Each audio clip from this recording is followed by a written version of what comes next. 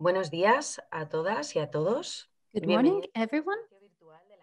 Good morning, everyone. Good morning to La Casa, this virtual space of La Casa Encendida. We are going to start the cycle on the metals for digital transition, and I would like to thank Transición Verde and the Green European Foundation for this necessary seminar that they have organized, and I would like to thank the speakers for sharing their time, their knowledge, and their expertise. I am really looking forward to listening to you, and I hope we have a very dynamic debate with the audience as well. And I just want to give the floor to Carol. Thank you very much. I hope you enjoy this event. Thank you so much, Elisa. Welcome, bienvenue. On behalf of the Green European Foundation and on behalf of the Foundation Transición Verdes, and to the experts who are here today, but also to all of you who are connected to this interesting seminar. I wanted to just remind you some logistics details just to make sure that everything works well. Today's session is going to take place both in Spanish and English. So for those of you who want to listen to the translation, you have on the right down corner, you will find an icon, which is an earth symbol. It's a symbol of the earth, and you can choose the language. And you can also write your questions on the chat. And we will have 3 extraordinary speakers. I am sure you will have lots of questions to ask to them after their introductions. You can simply write your questions on the chat and who the question is for, and we will be asking those questions during the second part of this session. So thank you very much. Before we begin, I wanted to highlight the importance of opening up this topic and having a debate such as the one that we're organizing here today. In the EU, we all agree that energy transition is very much needed, but it's also needed to put on the table the weak spots or the weaknesses that this has, and we need to find a solution amongst all of us. And that's what we try to do with this debate, but also with the second part, which will take place on April 7th, which I invite you to follow as well. So we're going to talk about the part that we don't like about the energy transition that has to do with renewable energies and any device that we might be using, such as cell phones that we use on the daily. And we also want to talk about how we can solve the environmental challenges that metals and rare earths really entail. And we have here Richard Wouters. I hope I said his name right. He's a researcher in the Wetenschappelijk Bureau. And that's the think tank that the Dutch Green have. And he is the one directing the project of the Green European Foundation, which is Metals for Digital Europe, which is a very necessary topic, because this obviously will increase the demand of metals for 2050. So Richard, tell us a bit more about this project. Yes, thank you, Carol. I will try to share my screen.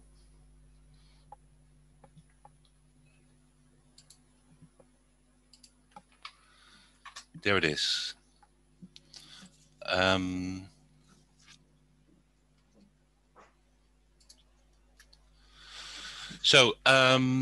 This project for the Green European Foundation is about metals. Metals are the Achilles heel of the energy and digital transitions. According to the European Commission, we will need in 2050 60 times more lithium, 50 times more cobalt, and 10 times more rare earth metals than today for the energy transition alone.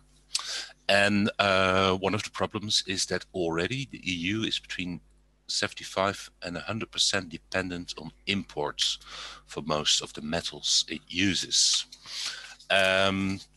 This raises a number of issues. Of course, the rapid depletion of certain metal ores.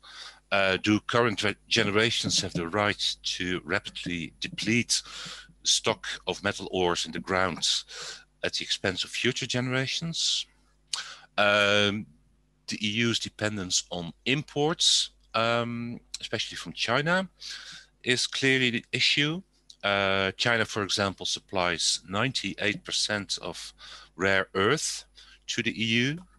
So the question is, with the energy transition, do we exchange one unwanted dependency on Russia for natural gas for an even more risky dependency on China for metals? Then there are the problems with mining, especially in developing countries, huge ecological damage. Mining is a dirty business, and also human rights violations. The mining of cobalt and coltan in the Democratic Republic of Congo is a case at hand. So the question is, do people in developing countries where mining takes place pay the price for our European green and digital ambitions? Then there is a clash between Europe's demand for raw materials, for instance, for new battery factories, and the ambition of many developing countries to move up the value chain. For instance, Indonesia has restricted the export of metal ores such as nickel because they want to process these ores within their own borders. Semi-finished products are more profitable than raw ores. So this way, Indonesia wants to earn more money with less mining and less damage.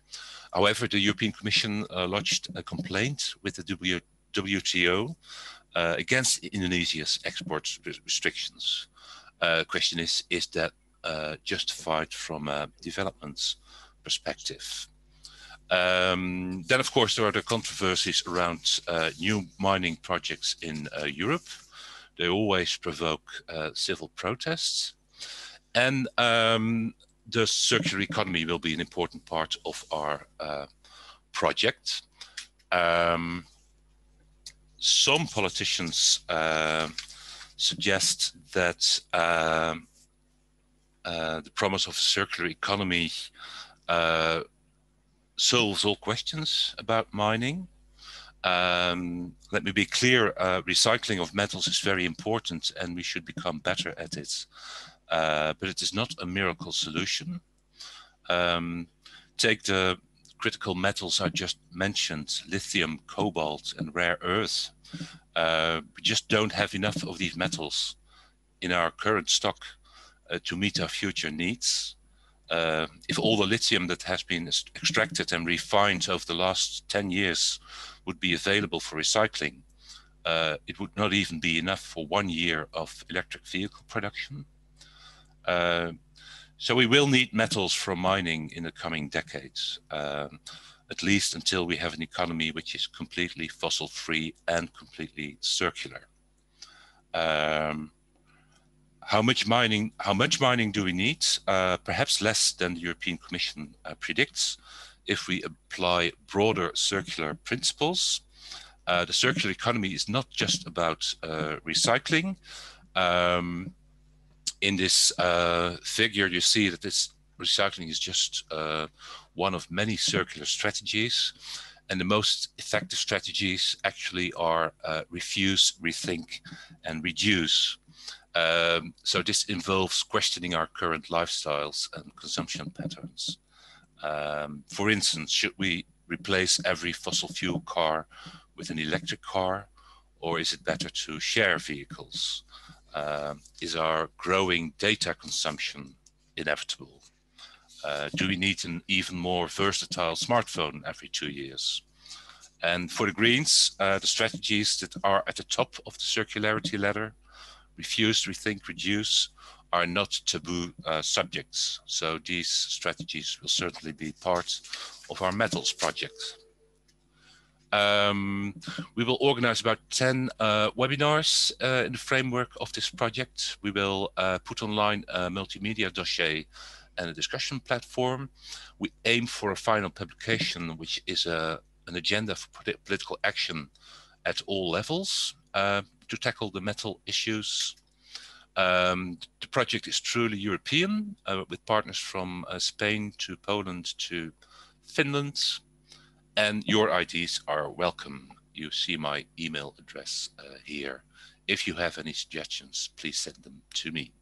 Thank you for your attention.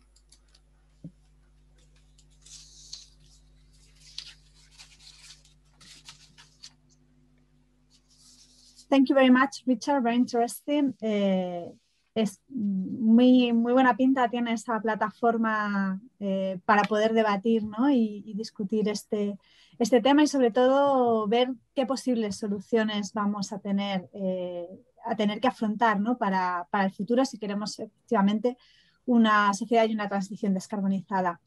Voy a dar la bienvenida a Guillaume Pitron. Bienvenue et merci beaucoup de contar. So, thank you for coming. Él es periodista de investigación y realizador de He documentales. is a journalist and he does documentaries. In 2018, he published the book, The War of Rare Metals, the dark side of transition. And I really encourage you to read it because it's very interesting. He has gotten very important awards for his job as a journalist, as a research journalist. And I'm sure that this is a job that is not easy at all, is it, Guillaume? Well, no, it's not very easy, but because it can be dangerous to go to mining areas in China to see how people extract rare metals in Heilongjiang or in the province of Baotou in Inner Mongolia. So that's kind of a dangerous job, physically speaking, but that's okay, I can manage. But also financing a research for years on a topic such as this one is also difficult. You need to find funds as a journalist to travel on the field and to get the information. So maybe that's also probably one of the most difficult points to address. Just one point: the book you're mentioning is published has been published in 2019 in Spain. The name is La Guerra de los Metales Raros, and I think it's a Peninsula publisher. Perfect, in Peninsula. Okay. And it's also published by Scribe, The Rare Metals War in English. Sorry, I shut up now. Perfect. Genial que si lo puedes, luego lo compartimos. Great, we will share it on the chat so that everyone can see it and can get it. And you can now start with your presentation if you want, Guillaume. Sure. As you mentioned, I'm a journalist. I've been traveling for 6 years until 2018 to write that book that has been mentioned. And I have a very strong interest in these rare critical raw materials that have been introduced by Mr. Richard Wouters. Indeed, as it's been said, right, we're going to have to dig a lot of resources in the future to be able to succeed with the Green Deal and with the Paris Agreement. I just wanted to look at this issue through the bias of these resources, because obviously we're not going to get rid of oil anytime soon. We're going to have to, we're going to have to deal for a long time still with oil, but we're going to move progressively towards a better electricity mix in the future. And because we're going to have because we're going to have more and more green resources in our electricity mix, we're going to have to dig more and more of these metals. And the question is, where are we going to get them? And what are going to be the ecological, economic, and also geopolitical costs of extracting them? And if we look at this energy transition and the Green Deal through the bias of the resources, well, I think we have a different picture. And let me be clear. First, I'm not funded by oil. And second, we need to do this energy transition. I just want to be clear with my intentions. It's out of question to remain sticked with oil and coal. We need to do this energy transition. But we also need to be aware of the new challenges that it brings. And probably these challenges are as important as the challenges of the past century. We need to extract rare metals. So what are we talking about? We're talking about rare metals. This is a common name which is being used by economists because these metals are more rare than abundant and base metals. So in the Earth's crust, you've got like iron, copper, aluminium, lead, but you also have metals which are naturally associated with these base metals in the Earth's crust, but in proportions which can be up to 3,000 times less than a base metal. So this is why we call them rare metals, even if we can find them everywhere on Earth. And these rare metals, we can mention cobalt, tungsten, rare earths, which is a specific class of rare metals. We can also talk about gallium, indium, antimony, and so on. There are about 30 or 40 rare metals, which are also called, for most of them, critical metals by the EU Commission. And there is a new list of critical minerals, metals, raw materials and metals, which has been published at the end of 2020. And you will find in this list most of the rare metals that I've mentioned. We cannot do an energy transition without them. It's just not possible. We need them for most of the electric cars. We need them for offshore wind turbines. We need these rare metals for, and critical metals such as silicium, for example, for solar panels. And also we talk about energy storage for wind farms and solar farms, because we want to store the electricity when it's night, when there is no wind. So we're gonna have to even dig more in order to manufacture the batteries to store the electricity. So there's no way today that we can do without them. It's hard to substitute them and it's hard to recycle them. And we need to extract these resources usually in poor countries. It usually happens in the Democratic Republic of Congo, or it happens in Bolivia, or in China, which is one of the biggest producer today of these rare and strategic metals. And my job as a journalist has been to actually travel on the field and to report on the extracting conditions and refining conditions of these metals at the other end of the world. And let me tell you, clean energy is a dirty affair. It's dirty to make something clean. And we don't realize that, because when we use the clean technology, it's clean when we use it. But we don't see the producing process, and we don't see the recycling process, which are per se dirty processes, especially when it happens in China, where environmental regulations, which do exist, by the way, are not necessarily enforced. So there is a real issue with a real ecological issue around this extraction of resources. I talked to many people living around the areas, the mining and refining areas, which they talk about cancers and other problems. I talked also with specialists in the rare metals industries in China. And I remember a specialist, a Chinese industry specialist, a lady, Vivian Wu, who said to me once, China has devastated its environment to feed the rest of the world with rare earths, and rare earths are necessary for the vast majority of electric cars.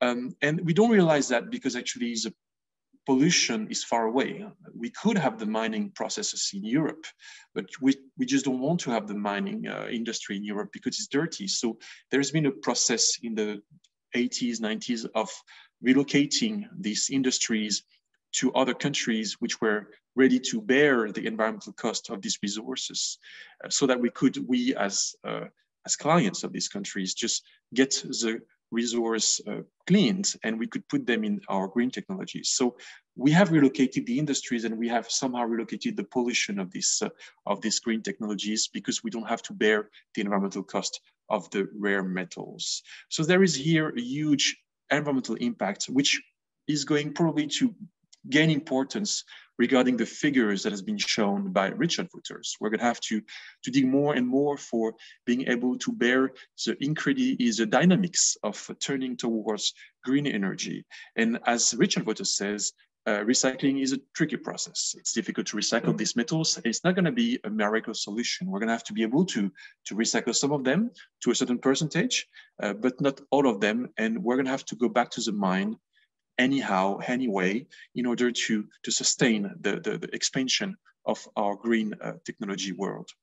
The cost is obviously human, it's sanitary, it is ecological, but the cost is also certainly economical, because, and this is where we move to geopolitics. I was asked to speak about geopolitics. We're gonna have to get these resources from China. And we have had something last year, whose name is, and still today, which is COVID-19. And suddenly we discovered that we didn't have any mask, or we were lacking some medication, and we had to actually get them from China. And we realized that we were dependent on specific strategic resources. And it's true with strategic minerals, which are critical and rare. We have to get them from China. And it's been years, 10 years, since we have had to get these resources from China, actually more than 10 years, probably 30 years. Since the beginning of the 20th century, 21st century, China is less and less exporting these resources and keeping these resources for itself, because it needs actually these rare critical strategic metals for its own green technological needs. And China says you won't have these resources anymore, but actually you can move you can relocate your down the value chain industries to China, and you'll get access to the resources. So there is kind of a deal which is being offered by China. It's been the case for 20 years. We'll give you the resource, but you will give us the technologies that use the resources. And it's going to be like a deal where you're going to have access to the resource, but we're going to learn a lot from you. And this is where one of the reasons why we have actually passed on a certain number of technologies and know-how and research and development processes to China in exchange for the resource. And this has certainly accelerated a movement where China was able to produce green technologies made of Western knowledge until producing green technologies made of Chinese knowledge, because it's not only made in China anymore, it's made by China. And today we are seeing that China is very strong on this industrial processes, on the cutting edge of this green technology processes, because it has been able to move down the value chain, and China is not only able to mine the resource, but also to produce the very high technologies with high value added in very high tech laboratories. So it brings a question of our dependency towards China, and we cannot be dependent upon Chinese supplies for such strategic industries. And the question will be, how do we gain mineral sovereignty back in Europe for the next decades? And that's a question which can be addressed later during the discussion. Let me bring back a point, maybe a last point for the few minutes that I have left. Upon the arrival of Joe Biden at the US presidency, Joe Biden is very much aware of the dependency of the United States towards China, especially for rare earths, because rare earths are necessary for defense technologies. Trump already was very much aware of this dependency, and Biden is not going to do any different comparing to Trump. Is today, it's happening right now, it's news, trying to consider how much the United States are dependent upon Chinese supplies and considering developing a US mineral sovereignty, both for US national security needs, defense needs, but also for green technologies. The question is, which is being brought by this news, is what is going to be the geopolitics of this Green Deal? There is a new geopolitics of Green Deal, a new geopolitics of renewable energies arising, because we're going to have to get these resources somewhere. So we see that there are tensions between China and the United States for securing their accesses, but also it's going to be the question for European countries. We're going to have to need so much of lithium and rare earths and cobalt, as it's been said. Where are we going to get these resources? With which countries, mining countries, are we going to secure the supplies? The European Commission has been very strong for the last 10 years or so in developing a mineral diplomacy with Latin American countries.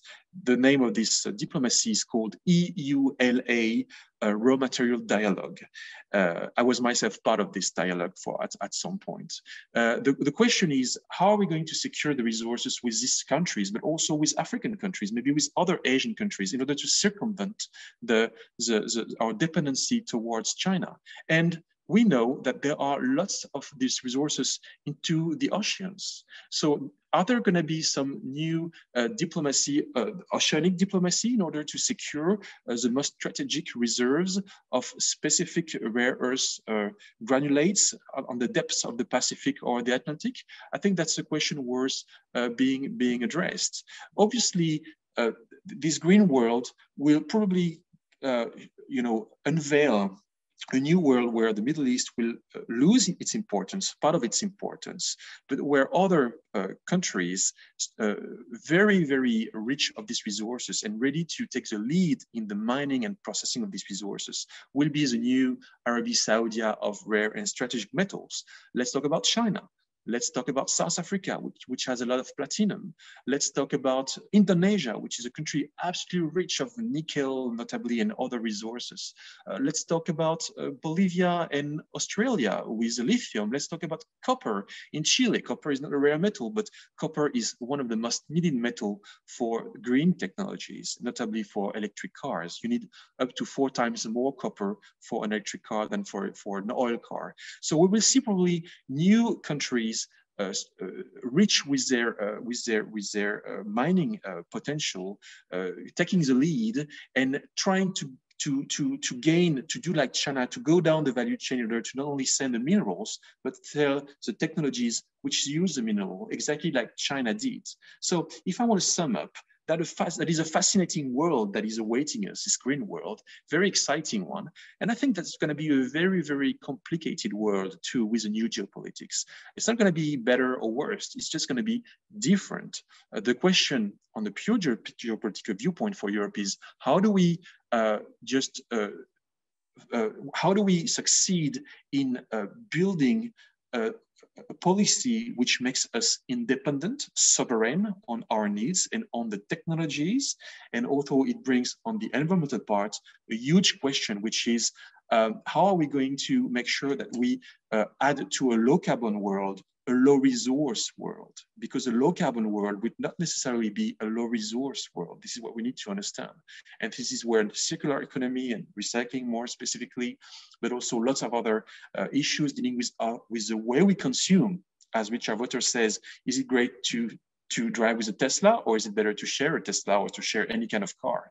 I think it brings the question of our consumption trends, which is the hardest questions to be asked. But this is going to be one of the main questions which we were going to have to address in the future years in order to achieve this energy transition. Thank you very much.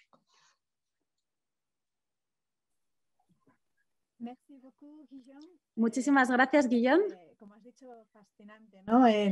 Thank you so much, Guillaume. As you said, it's a fascinating debate. And what you're saying about the consumption model is going to be key. It's true that this green transition is going to have as its main protagonist geopolitics, and green transition is not possible without rare metals, but we cannot externalize the negative effects towards third parties, obviously. And we are going to be talking about that with our next guest, with Henrike Hahn. She is a German MP at the European Parliament, and she's a member of the Group for Industry and Energy, and she's also part of the negotiations with the US and China. What is going to be the role of the EU in this tipping point? Henrike? Yeah, thank you very much for the wonderful invitation to talk about this incredibly interesting topic. And Carol, Guillaume, and Richard, you were mentioning so many details I work on as well. It's really fascinating to listen to your arguments here as well. And I'm happy to present you mine as well. So global competition for access to critical raw materials is growing significantly. And one of the reasons for that is also our digital lifestyle. Carol was mentioning before, the rapid development of digital applications, increased use of smartphones and all sorts of digital equipment. We're all used to this kind of equipment on a daily basis. Indeed, we just use it in this very moment to talk to each other via Zoom, right? And for example, a smartphone can contain up to 50 different kinds of metals, all of which contribute to its small size, lightweight, and functionality. And in general, technological progress relies on access to a growing number of raw materials the way we currently produce or consume. But raw materials are also very positively closely linked to clean technologies. They're irreplaceable in solar panels, in wind turbines, in electric vehicles, and energy efficient lighting. And although the domestic production of certain critical raw materials exists in the EU, notably hafnium, for example, in most cases, the EU is currently dependent on imports from non-EU countries. And in this context, the EU's foreign policy on critical raw materials currently focuses mostly on ensuring well-diversified and undistorted, secure access to global markets. So this is an approach we Greens see in a much more diversified way, of course, but it's just, we just have to spell it out that way. And trade policy for critical raw materials has accordingly the clear goal to avoid export taxes, import duties, or price fixing by foreign suppliers. And this goal is pursued in bilateral or multilateral dialogues and agreements, such as free trade agreements, like, for example, with Vietnam, and if needed, supported by the WTO dispute settlement system. And Europe imports lithium for electric cars, platinum to produce clean hydrogen, silicon metal for solar panels, to give some examples. And 98% of rare earth elements Europe currently needs comes from a single supplier. We talked about it today already, from China. So the import of rare earths from China certainly is a critical issue for Europe, because Europe has no mining or processing activity for these important minerals. Nevertheless, our production refers to it. And if not managed otherwise, in the following years, the so-called dependence on China will further increase as the demand for green technology increases. For example, the Joint Research Center estimated that the EU's annual critical raw material demand for wind turbines will increase between 2 and 15 times over the next 3 decades. So overall, we can say the European Commission expects Europe's demands for critical raw materials to double by 2050. This is a huge number, right? It's amazing. And as for other countries, we rely strongly upon Turkey provides 98% of the EU's supply of boron, and South Africa provides 71% of the EU's needs for platinum, and we still have other examples like that. And this over-reliance is not sustainable. We really have to say that. So of course, we have to ask the question, what can we do about it? So first of all, we must limit our overconsumption. And we must invest in circular technologies that reuse resources instead of constantly extracting them. So current geopolitical commission made a dual twin and digital transition of economy and society one of its main objectives from the start, and focused on this being also a key element of recovery from the corona pandemic. And the critical raw materials are key to enable this. And the Commission launched last year, perhaps its most significant policy push since the very first raw materials initiative of 2008. As announced in the March 2020 industrial strategy, it launched a critical raw materials action plan in which it proposed to make the EU's raw materials supply more secure and sustainable. And then the EU has also proposed to create a European Raw Materials Alliance, the so-called ERMA, that aims to make Europe economically more resilient. And this wants to be achieved by diversifying its supply chains, creating jobs, attracting investments to the raw materials value chain, and also to foster innovation, to train young talents, and to contribute to the best framework for raw materials. And the circular economy worldwide can contribute to the goal as well, of course. And then as a third point, we have the European Battery Alliance, which is also important to mention. It was launched in 2017 by the European Commission, EU countries, industry, and the scientific community, because the Commission aims to make Europe a global leader in sustainable battery production and use. And that's, of course, an important point as well. Europe will need more and more batteries to reach the goal of climate neutrality. And the European market for batteries will be worth 250 billion euro already in 2025. That's a lot of money. And Europe still relies massively on batteries that are entirely or partially made abroad, often with environmental standards that lack our European ambition, as we all know. And supported by the Commission and the European Investment Bank, the European Battery Alliance brings together EU national authorities, regions, industry, research institutes, and other stakeholders in the battery value chain. And let's get back to the foreign policy question. On the foreign policy front, there are several initiatives promoting the greening of the critical raw material policy.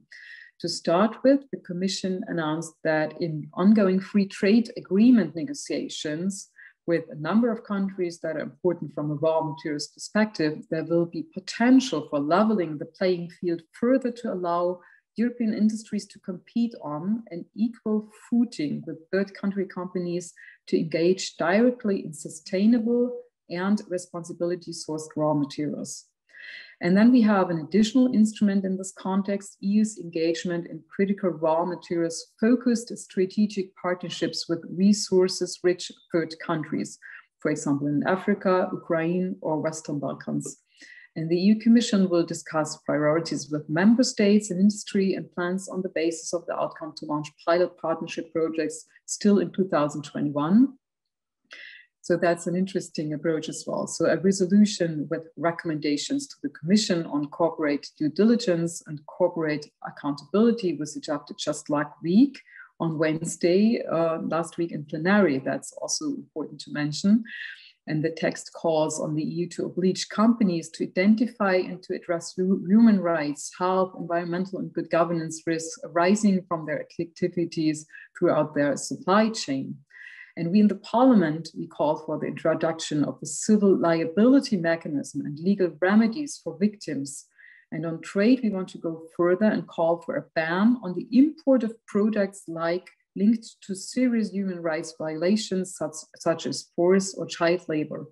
And with this text, we in the Parliament believe that it's delivering a turnkey directive to the Commission, and we hope that the legislative proposals to be presented in June this year will live up to its ambitions.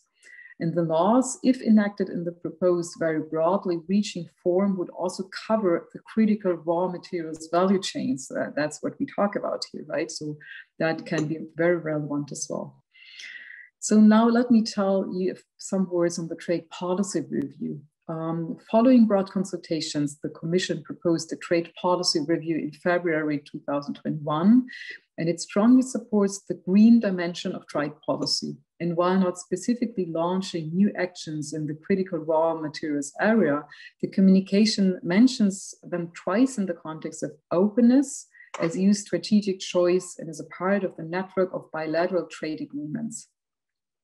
And when we zoom in on some interesting details, the strategy also says that in shaping global rules, including at the WTO, the Commission will endeavor use all the tools at its disposal to support environmental sustainability, which should become one of the WTO's purpose-defining goals. And the review also commits to undertaking greater effort to ensure the effective implementation and enforcement of sustainable development chapters in EU trade agreements to level up environmental standards globally. So I think that's a very interesting point as well. And with regard on the engagement of the EU on international fora, you all know it probably, the Commission also cooperates with a range of partners on critical raw materials and their sustainability and environmental dimensions. For example, the annual EU-US-Japan trilateral on critical raw materials, the OECD, the United Nations, the WTO, and the G20, of course. And then let me come back to your question, what our Green Group proposals are, because I'm the Green Group rapporteur on the report on the European strategy for critical raw materials in the Committee on Industry. So I will spend a lot of time in the upcoming months working on that. And for us, in the Green Group, it's very clear that while planning our green industry strategy, we must be very vigilant to the limited availability of raw materials on our planet. For us, it's clear we want to protect our planet. We must be aware of the tremendous ecological consequences of the exploitation we were committing over the last decades, and we don't want to continue like that, right? And for years, industry was confronted with a glowing dilemma. On the one hand, it's dependent on resource imports. And on the other hand, the importing companies have a special responsibility for a sustainable supply of raw materials with regard to ecological, social, and human rights aspects. And for us, the extraction, processing, and use of natural resources is, of course, like we were discussing before, about justice and development opportunities for resource-rich countries. We have to fight against human rights abuses. We have to protect the most vulnerable in the production process or related to that production process. And currently, many minerals and raw materials come to Europe that are mined under conditions that are unsustainable in human rights terms, that serve to finance conflicts or that contribute significantly to environmental destruction. So therefore, a comprehensive supply chain law with binding human rights due diligence obligations for all companies must make commodity trade sustainable. And in addition to human rights compliance, sustainable development of natural livelihoods and environmental protection must become legally binding. And this applies to both to raw materials and to processed products, to say that. That's an important aspect too. Rules on mandatory due diligence linked to protecting the environment and social standards must become mandatory. This is a question of global justice for us Greens. And we have to ensure that raw materials haven't been extracted under forced labor or in connection with human rights violations or armed conflicts. We have also to reduce the raw materials consumption and processing. That's also a very complicated point. We don't have much time at this moment, but we also have to increase the raw materials efficiency. To recycling and substitution is a key word. The future lies in the circular economy. We all know that. Richard was spelling that out before, with long life designed and repairable products ensured by high quality recycling, largely closed material cycles, and priority use of recycled raw materials. And we just had a good point in the Parliament recently. Just last month, the European Parliament adopted its proposal on the EU's circular economy action plan, urging the European Commission to set binding 2030 targets for materials use and consumption footprint of all products placed on the EU market. And I think that's a pretty good success. So let's hope that we will continue to work in that direction. So we also have backed measures to establish a strong market for secondary materials to compete with current cheap virgin materials, as well as clear product information on consumer rights, like on warranties, for example. These are very clear demands by the Parliament we have. And of course, in general, we can say we can only meet the climate targets by shifting to a circular economy, by the transition that needs to happen by 2050 at the latest, and the raw material strategy we have here will play an important role. Global consumption of materials is expected to double in the next 40 years, with the amount of waste generated every year projected to increase 70% by 2050. And increasing resource efficiency is also another key element of our raw materials policy and strategy. So I think I didn't have a look at my watch, but I think for these to be effective, there needs to be a comprehensive monitoring of compliance with the standards as well as a sanction mechanism. And in general, let me conclude by saying that the Green Deal is at root an effort to transform the European economy and European consumption patterns, and it entails a fundamental overhaul of the European energy system. It has an enormous foreign policy dimension. It will, and it already redefines Europe's global policy priorities. And I believe in a proactive EU attitude that will help to turn potential friction into opportunities for renewed international partnerships. So the EU should become a global standard setter, not only for the energy transition, but also for the responsible use of raw materials. We need a green raw material strategy for that, right? And I'm really looking forward to the discussion now. Thanks for your patience with all these long explanations. I'm looking forward to your thoughts. Thank you very much. Danke, Henrike. Muchas gracias, Henrike. It was very interesting to listen to you, and I'm sure that within the Green Group, you tackle this debate very often. And I will say that it has to be sure, efficient, sustainable, and I think, and I coincide, that the EU needs to have a fundamental role by increasing the environmental standards and also the enforcement of everything that has to do with the respect of human rights, because it's fundamental. And I would like to thank you all for your presentations. Thank you so much for respecting the time that was given to you. That will allow us to have 45 minutes for a very interesting debate until 1:30. Richard, who's the director of this project, I'm sure has something to say. I'm sure that he has lots of questions to ask or to answer, maybe. Yes, thank you, Guillaume and Henrike, for your excellent introductions. And I have a lot of questions, and I will try to limit myself. First question is to Guillaume. In your introduction, you made it clear that the geopolitical tables are turning.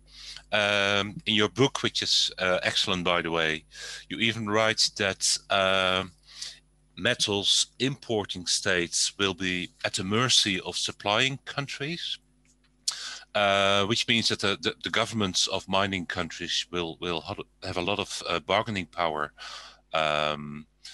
on the world stage. My question is, does this bargaining power extend to the people on the ground as well? Will local communities affected by mining projects in the future be able to hold the mining companies to higher standards? Until now, Richard, and this is based on my observations on the field, I haven't seen any bargaining power being gained by local communities around extracting areas or refining areas. At least where I've been. I haven't been everywhere on the world, right? I've been mostly to China. And wherever I've been in China, it's either illegal mining process or it is, I've spoken with many people, and their salary is very basic. Their monthly wage is maybe a couple of hundred of euros, but not that much. It's basically the basic salary of the Chinese worker. You have theoretically regulations in order to frame the extraction and the refining processes, but they are not respected in practice. That's what I've heard a lot. So you've had industries doing whatever they want. There probably is some, supervising visits made from Beijing by someone from the, central power. But once this person is back in the plane, back to Beijing, everything just, happens as it used to, without any change. And that's what I heard a lot. And there's a phrase in China, which was said once by a villager close to a mine. He said, the emperor is far and the mountains are high. That seems to be a Chinese proverb, which says what it says. We are far away and the power doesn't reach out to where we are. So I haven't seen anything like what you've said, any empowerment of local communities until now. That being said, that's just what I want to add. Ecology is becoming very important in China. That's becoming one of the most serious cause of social unrest in China, the first one actually. Demonstrations are forbidden, but you find a lot of demonstrations regarding environment, not necessarily around a mine, but more generally because of the air, which is not clean in the city, or because there is a coal, electricity power plant, which is polluting too much of the air.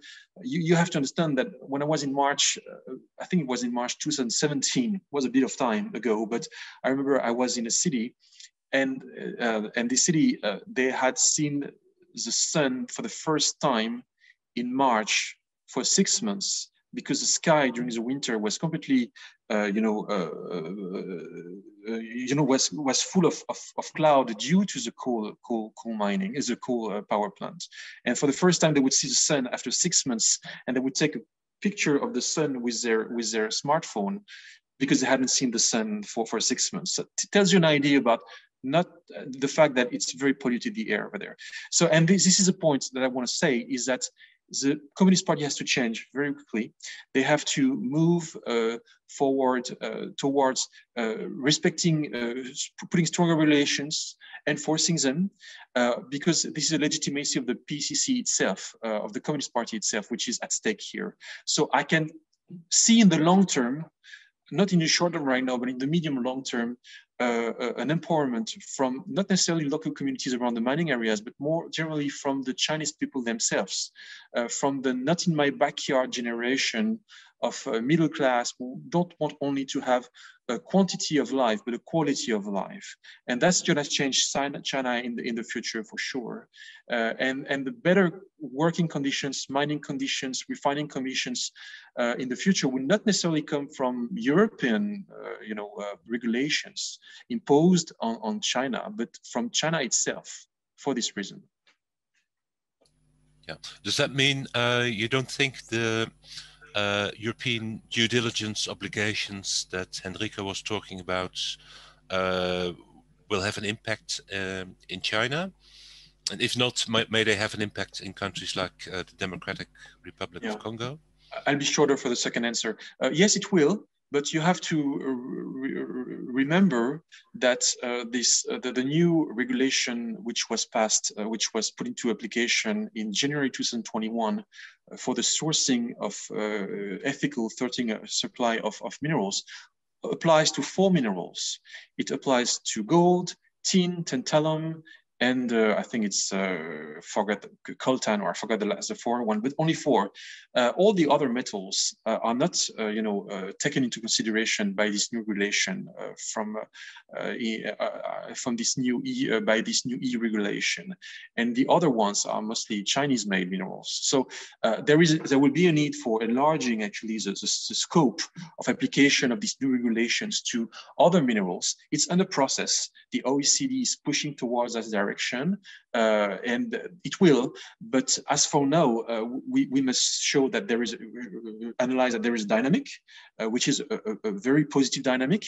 But there is still steps to be taken in order to enlarge that dynamic to a larger scope of materials, in order to not only talk about DRC extracted minerals, such as what it is right now, but worldwide extracted minerals. That's my answer. Thank you. I think Henrike Hahn wants to say something. Yeah, go ahead.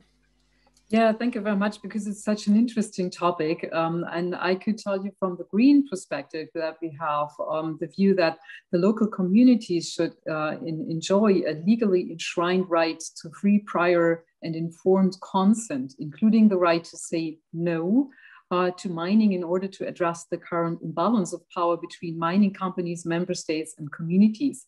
And if we say that from the green perspective, this represents a dramatic and necessary departure from the EU's current pursuit and funding of programs financing the mining and manufacturing industries while seeking to secure social license to operate and social acceptance of mining. And these are based on a biased misrepresentation of legitimate opposition in the face of a widespread lack of transparency, compliance, and corruption, which leads to surveillance and cohesion of local communities rather than recognizing their agency rights and serious concerns.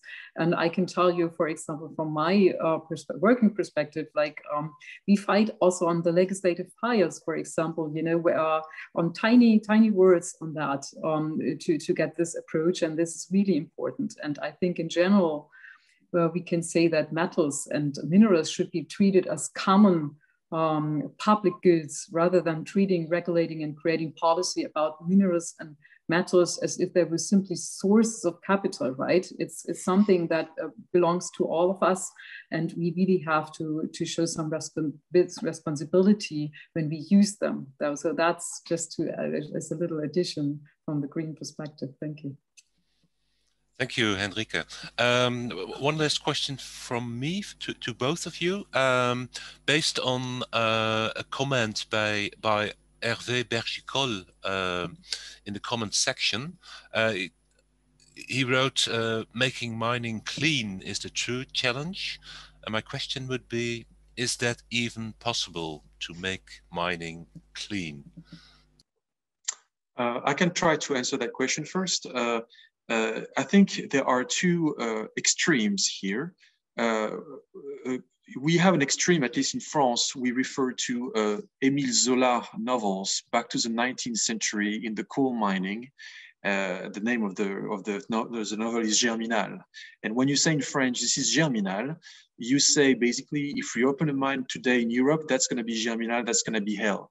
And that is an extreme view because we cannot do that anymore in Europe. It's not possible to reproduce this germinal era 2 centuries back. The other extreme is to say we're going to do clean green mineral, and that is not possible. When I heard that there is a new company whose name is Deep Green, which offers to mine minerals very deep into the oceans, you can say whatever you want. Maybe it's less polluting than if you extract from the ground and you can show me figures, but it's never going to be green. And obviously, there is a scarce which remains in the ground when you extract something.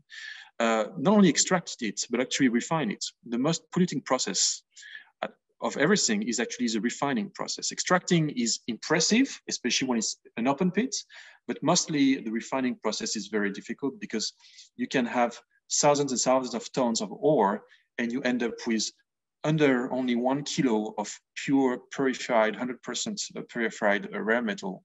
So this is going to be the most polluting part. You can do better. You can clean the process. You can refine the water once it's being used for cleaning refining the ore. But obviously, you will never do something which is going to be perfectly green. There's always going to be an impact. Do you agree, Henrike? Yes, I think, of course, right. I think mining became more sensitive, again, confronted with environmental issues and is more efficiency oriented. But of course, I mean, there is a lot of things we can do. But I think if we can, I doubt at this moment that we can really become that we can really get a clean mining at the very end. I mean, what we can do, we can shut down illegal and unregulated mines, for example. We can clean up the sites of shut down mines. We can evaluate cut-off grades. We can choose environmentally friendly general mining processes, of course. That's a huge topic, and we can do some research in it, intensify the research to do that.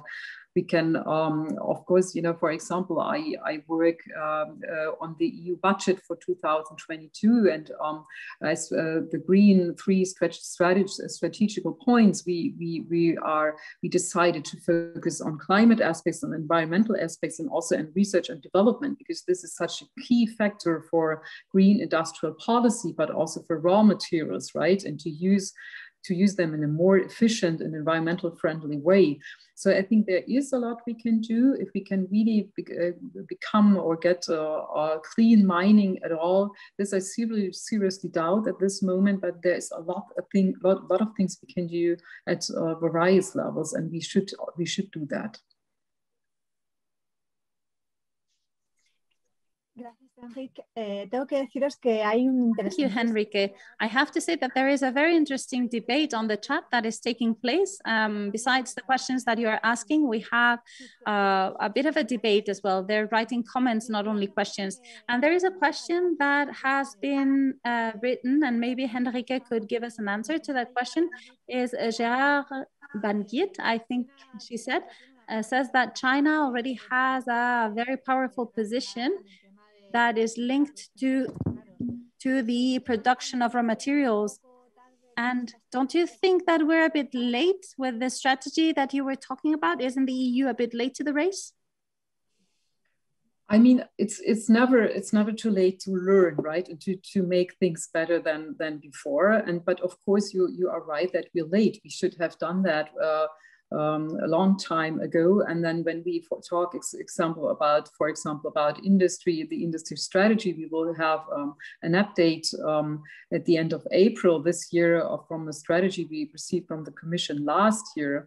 We could integrate so many aspects and green transition aspects much more than we did before. And this is also what we do at the Parliament's level in the European Union, but also at the European Commission now, that we learned and that we try to make it better in the future. Now, from my perspective, I think we have to be more radical, but also radical in searching for practical solutions, of course, but also I think we also have to debate the European position here. I mean, I think I don't have a problem with that if the European Union takes the lead, for example, in issues of energy efficiency, in using renewable energies, or using green raw materials, or focus more on that, right?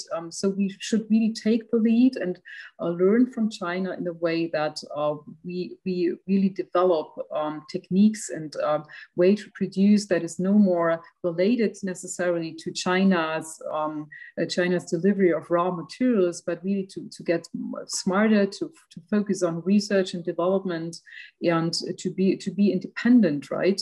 Also on a global scale, and to focus on what is important to us, to rely to environmental standards, to social standards as well when we produce, that we have a kind of consumption that is really related to the environment, right?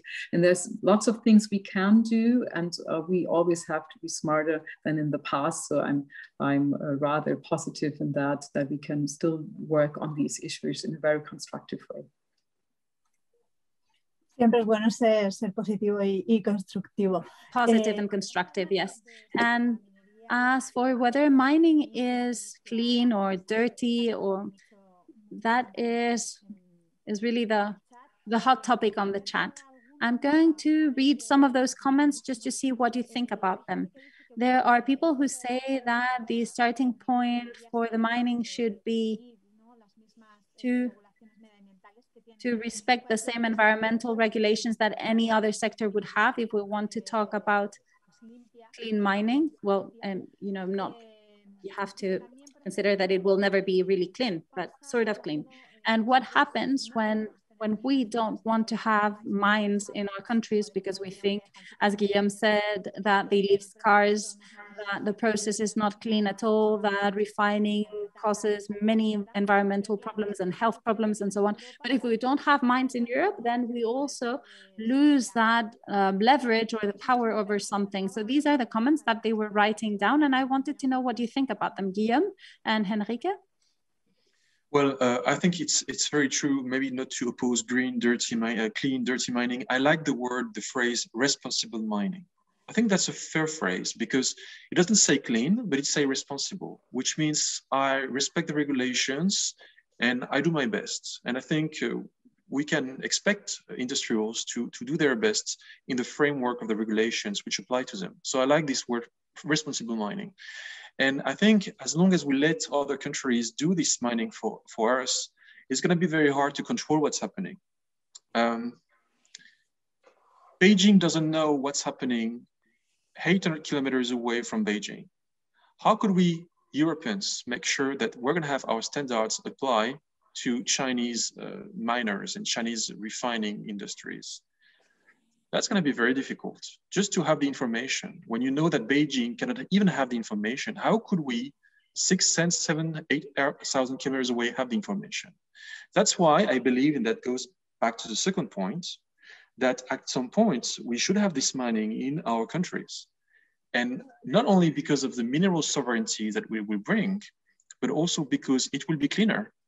And because it's certainly a good ecological decision to actually relocate the mining in our countries. And that is very provocating to say, if we reopen mines in France and Spain has a lot of rare earths, by the way, in the Canary Islands around. But if we reopen mines in our countries, we're gonna be clean. And that seems very provocating, but I prefer this cleaning industry, this mining industry with our standards, and they're going to be applied because there's going to be regulations and supervision of the regulations. I prefer that relocating on my continent rather than just not knowing what's happening wherever these mines are being these metals are being extracted. But that doesn't mean, first, it's going to be very hard because there are social unrest around mining areas in Europe. It's in France, just forget about it. Nobody in France wants to hear about that. I think we are, and I am, in a contradictory position because I don't want to accept that if I want to drive clean, well, I have to dig deeper. And we don't want to accept that. But so it's going to be very hard to be completely, sovereign. It's going to be impossible, by the way, not even talking about the downstream industry process, but it's going to be very hard. So at some point, we're going to have to get lithium from Bolivia and Australia, and copper from Chile, and cobalt from Canada, maybe, or Philippine Islands. But obviously, yes, there is some ground and a constructive ground to be thought at the EU level for making sure that our regulations oblige EU companies to make sure that their subcontractors respect our own standards, our own regulations. And that is a way for us maybe to actually to enlarge the scope of our laws and our norms towards other mining countries through that EU regulation that could be applied to the subcontractors of our EU companies. Yeah, thank you very much also for this question and comment. And I think I would rather prefer the term responsible mining instead of clean mining, because clean mining can be used as well from an Australian company, for example, using fracking technology, right? So,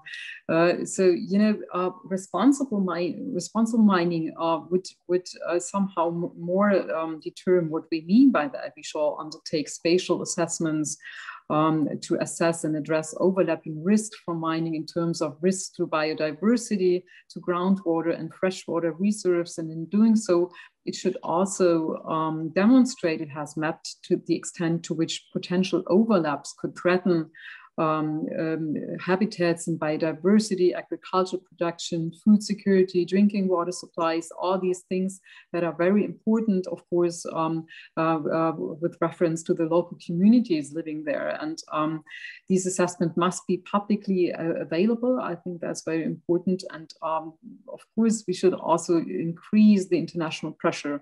For example, right, we currently debate in the European Parliament the comprehensive investment agreement with China. Right, and this have to be put on the table, that these kind of issues, we must ensure that China adheres to global and international rules of standards. So lots of things we can do on the Parliament level as well, at the level of the European Union. But yeah, responsible mining, that will be in the center, of course, of the following years, when we talk again about greening the industry, greening the economy in Europe as well. So it's a part of an overall strategy. We have to be responsible with the environment and everything we act for. Regarding this responsible mining, there are some comments being made and some links being shared on the chat, and some directives that are EU. Actually, Vicente Gutierrez tells us that there is a European directive that has to do with the Natura 2000 for extractive industries, that was published by the EU, that gives some examples of what could be good practices for mining. I don't know, Richard, if you have something to say with regards to what we are reading now. Well, actually, I'm not a specialist in these regulations, but they are hugely important when it comes to mining projects and in Europe, and avoiding ecological damage. I was just wondering if Henrike agrees with Guillaume's point that mining within Europe would be the most ecological solution. Always depends on the circumstances, of course. I mean, in general, you just can't say that. I mean, if you have the same opportunity to find the raw materials in Europe you're looking for as you can in other countries, like in China, so that would be one consideration, of course. But on the other hand, I mean, of course, you're right. Everything what we can do in Europe in this context, with the background of environmental standards linked to the EU or to national standards, this is better than done than if it's done without these kind of standards. But of course, it doesn't have the same potential. The raw materials we don't find, we need at the moment for the current production we have in Europe. So this is no real alternative, but all the measures we were mentioning before, focusing on resource efficiency, on alternatives, that we do some research on that. So this is a wide field we can work on, of course.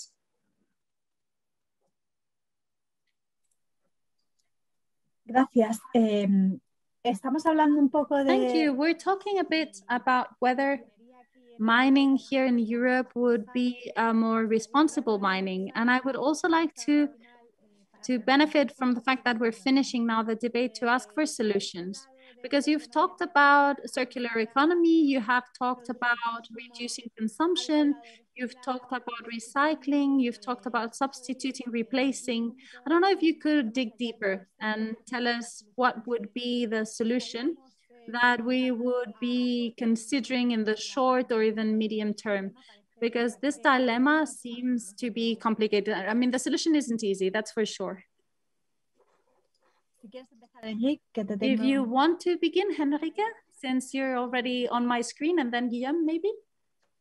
Yeah, I mean, this is actually what we talk about, right, in this webinar tonight, to find an overall solution. And there were so many things we mentioned already, right, to focus on efficiency, resource efficiency, to reduce the resources, to change the way we produce, to use the newest techniques, right, like in the context of circular economy as well. And I think in the core of all these measurements should really be the Green Deal, of course, and that we really consider and know that we have to change something, that we have to act now, right? That we have to achieve at least our climate goals, that we have to achieve our goals of the decarbonization of the industry at 2050 at the latest, right?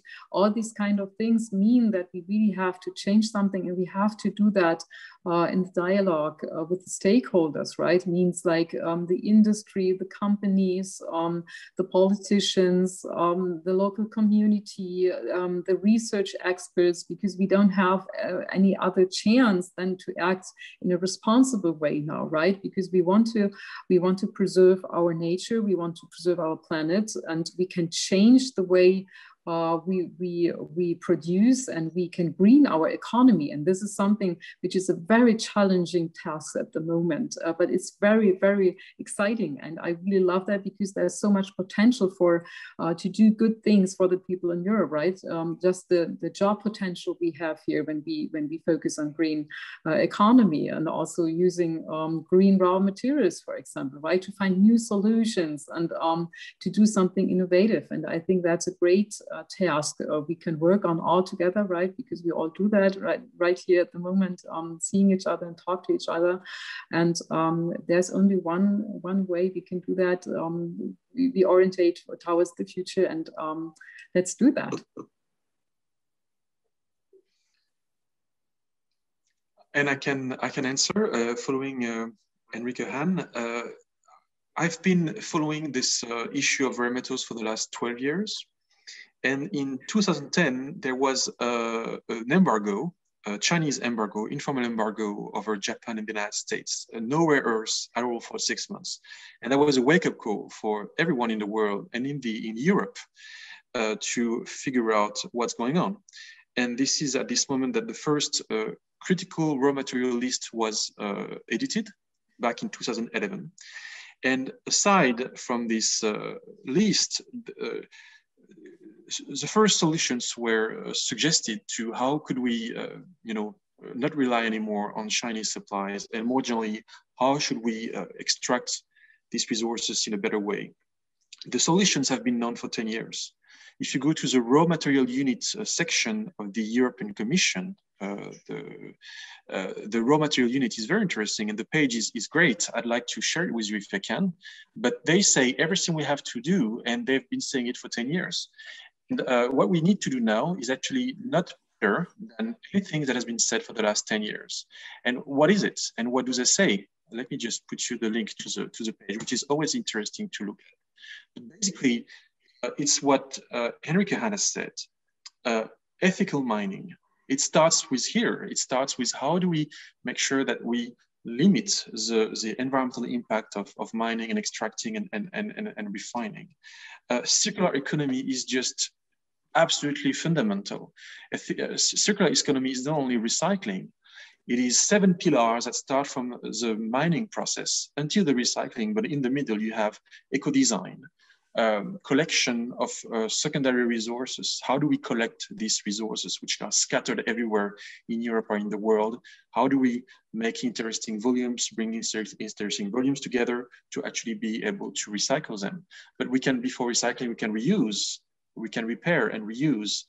So these are a set of solutions in order to make our world not only a low resource world, as I said, but a low carbon world, but a low resource world. And that obviously is very, very important to be able to apply each of these 7 pillars of circular economy, because that will help us not having to go back to the mine. And it's not going to be a miracle solution. We still have to go back to the mine, but we can obviously limit the impact of mining if we are able to apply a successful circular economy strategy. Recycling and substitution is important. How do we substitute one metal which is very polluting by another metal? Japan is very strong in this regard. Japan has no resource. They are very much dependent on China. You know, the relationship between Japan and China, they don't like each other. Japan doesn't want to be reliant on heavy rare earths or neodymium, which is a rare earth from China. So they are trying to develop magnets, which are made not of neodymium, but of cerium, which is another rare earth. It makes less powerful magnets, but still it's interesting magnets to be industrialized and marketed. And it has a less important impact on environment because cerium is a much more abundant, less rare, should I say, more abundant in the earth than neodymium. So substitution is something we should really work on. And this is where also the European Commission has a role to play in order to help funding projects, which is already the case under HV 2020, by the way, but funding more projects in order to develop these substitutions. The private sector is very important here because, you know, in my country, in France, we have lots of small startups which are trying to develop and to bring to the market interesting new materials, new substitutes, but actually there is no financing sector interested in financing them. So you talk about big data, we talk about artificial intelligence, we talk about connected objects, we are all dreaming about all these wonderful words, but when it comes to funding the projects which help making the materials, without which there would be no AI and no connected objects and no deep learning, no one's there because there is no raw material culture. So how do we make sure that the private sector is actually following here? Seeing the interest of funding in long-term these companies, EU-funded companies with EU public funds at the beginning in order to help them becoming larger scale companies and make sure that the solution which is already existing makes its way to the market. And this is a huge question. Otherwise, we're going to have EU-funded small companies finding substitutes, which are going to be bought back by UK or US private funds. And we're going to have our technologies, which are just going to go away. And what are we going to do with our mineral sovereignty? So I think really we should really, the EU financing sector is really important here. And then I just want to mention mineral diplomacy. We've talked about that, and education. Because mining jobs is not very exciting when you're 20 years old. But actually it should be exciting because, I mean, if I had to choose between working in the oil sector or in the mineral sector, I would work in the mineral sector. And when I speak with students from universities or schools, wherever in Europe, I say to them, just have a look at the kind of discussions we're having right now today. Just get into the stakes around this discussion, realize that this is new world awakening. And you're gonna want to be part of that. So you're gonna want to be part of that in your laboratory or in your startup because you're gonna be part of this larger picture which you need to understand. And also here, you need to develop education, understanding, and culture, which is something the raw material unit tries to do and the European Commission tries to do. But obviously there is ground here and space for making our young students more aware of these stakes and willing to actually participate in this world. Creo que como comentas, la innovación va a ser... I think that, as you said, innovation is going to be fundamental. And on the chat, they were saying that for turbines, for instance, and for wind turbines, they were experimenting with other components that with other magnets and with other elements that don't require so many magnets. So I think that innovation is going to be very interesting. Guillaume, I wanted to ask you, because I read some of the things that you have said in interviews, and I also wanted to bring a topic that has to do with CO2 emissions.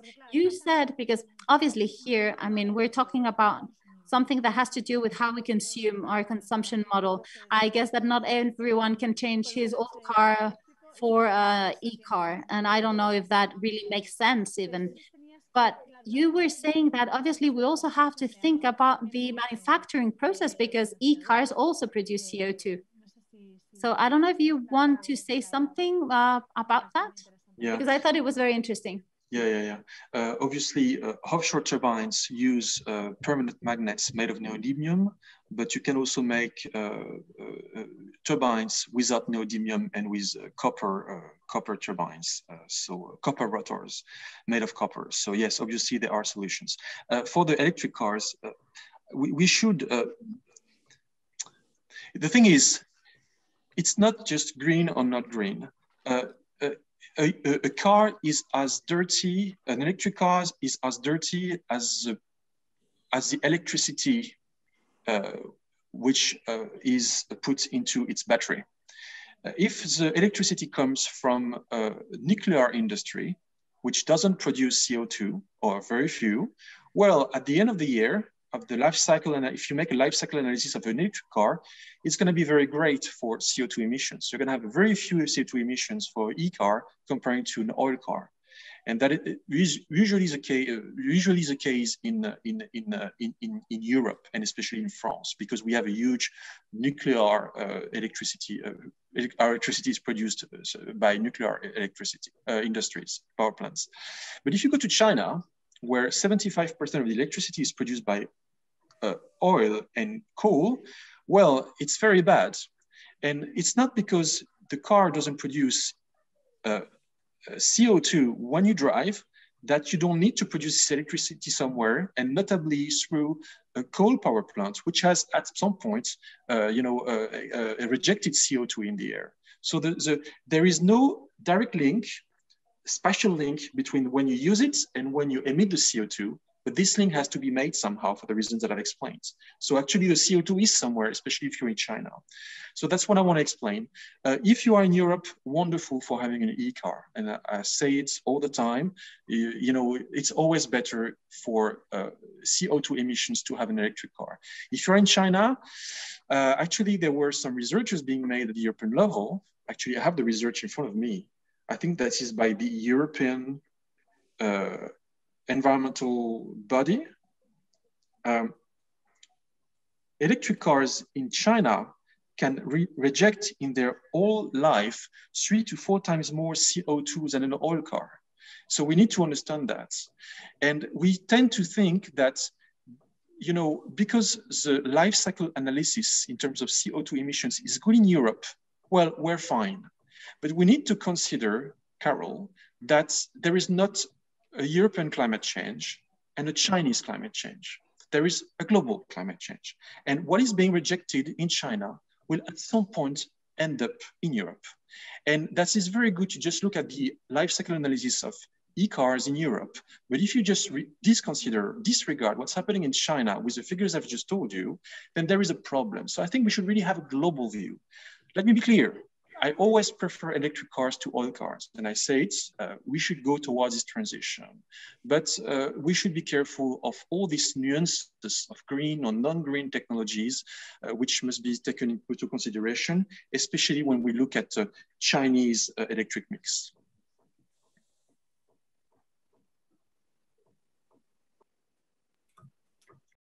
Thank you. Sony 24. I'm afraid it's 13:24. We have one last question. that I would like to ask Henrike, and then we will very quickly let you share some last comments if you wish to do so. So Henrike, they were saying here in the chat that they're asking if it would be correct to avoid trade with the countries that are not respecting environmental laws, or if we should avoid trade altogether, or to pressure with sanctions so that it is too expensive for them and they choose to react and correct the situation. I don't know, what do you think about this? I think from the European perspective, of course, it wouldn't be useful at all to avoid trade, right? In general, this doesn't make any sense. But of course, when we negotiate trade agreements, of course, we have a powerful instrument in our hands when we go to the table to discuss the conditions that we say, hey, we want to have environmental standards and social standards implemented in, and at the very beginning of the bargaining process, we can use that as a tool, right? And if this is not implemented, we can reject this agreement, even if all sides are interested in participating in it. So it's a powerful instrument we should use a lot more. And I think the Greens are always outstanding in really claiming for that precious instrument, that we really use it. And I think also, you know, in this context, we should, for example, the China investment agreement, right? This is something which is a powerful instrument we could use here. So I don't follow the argument that we should avoid trade, and not at all. I think it's part of the European Union that one of its core values, right? That we appreciate. You know, the trade aspects, and that we can live in a better way together if we share and if we look at each other's standards, and if we discuss and find solutions in that regard. Ok, gracias, Nada. 30 segundos para Richard, Guillaume y Henrike y cerramos. Richard, Guillaume and Henrike, and then we will finish this interesting debate. So Richard? Thank you. Una reflexión. Yes. The final remark is that as Greens, we should also dare to question our consumption patterns when they're resource intensive. I mentioned the question, should we replace every fossil fuel car with an electric car, or should we try to share our e-cars? And that opens up a field of action for other governments than the EU as well, especially for local governments, because of course local policies have a huge impact on the number of private cars we will have in the future. It's local governments who can develop and promote and finance better alternatives. So that's the last point I'd like to make. Okay, thank you, Guillaume. 30 seconds. 30 seconds just to say that also the question of the carbon tax, I think, is an excellent issue that has been raised by the European Commission, and that can help actually rebalancing the cost of our the environmental cost of our technologies, if we are able to apply such a carbon tax for materials which are entering the European market. That maybe brings a balance with that enables our industry to be more competitive comparing to Chinese industries, and maybe to have EU-made industries that we can consume in our territories, and that is always better for the environment. So I really strongly believe in such a carbon tax. Thank you. Henrike, finally, thanks. Yeah, thank you very much. I think I can agree with you, Guillaume, that a carbon adjustment mechanism is very important, and also an important tool we can use that. I mean, just have a look at the Fit for 55 legislative package we expect this year. This will be a very important package for the climate, but also for the raw materials, the green industry policy we have here, and has different impacts. But we definitely want that we have an economy that is resilient, competitive, and sustainable in Europe. But also we have to integrate all what we talked about today on raw materials, these aspects that we have to reduce the impact on the environment and climate, and that we need a sustainable economy. We have a lot of chances and possibilities to do that, and I think we definitely have to. So let's look what happens this year. Pues muchísimas gracias a nuestras expertas por las interesantes reflexiones. To our experts for such interesting thoughts and comments. Thank you to all of you who followed along this debate, and thank you to the La Casa Encendida and the Green European Foundation and Transición Verde for making all this possible. I wanted to say that on April 7th, we will have the second roundtable of this cycle that will tackle the limits and the impact of rare metals. And for that session, we will have Alicia Valera, who is the leader of the Industrial Ecology Research Group in Zaragoza, Juan Cholo Pezurralde, who is the president of the Ecological Commission here at the Congress in Spain, and Mr. Barajas, who is a member of Ecologistas en Acción and an expert in mining. So you're invited. It will be a very interesting debate. So thank you all very much for being here today, and I hope you will have a lovely day.